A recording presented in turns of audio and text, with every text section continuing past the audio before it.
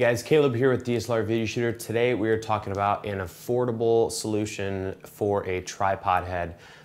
You can get your tripods as kits with heads and legs and everything you need, but it's really nice to have a standalone tripod head for various use. A lot of people, they get their first tripod, comes with their head, it's great, works for them, but then you start to get things like monopods, sliders, dollies, and all kinds of other stuff. So it's really nice to have one of these, and this one I have found to be a super trooper of a tripod head. This is the Manfrotto 128 LP.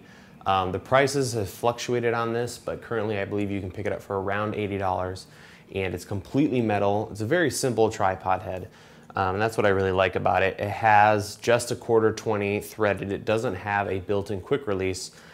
So that's good and bad. You're going to have to purchase one on your own, but that also allows you to customize whatever tripod plate you have.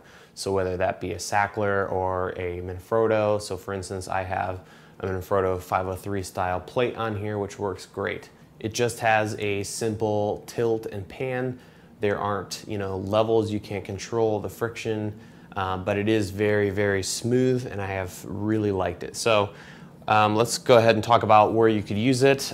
For instance, this is a BHDV pair of sticks. Really, you could use any monopod, and this thing could easily be adapted to that. A lot of the time, this thing just lives on my slider or dolly.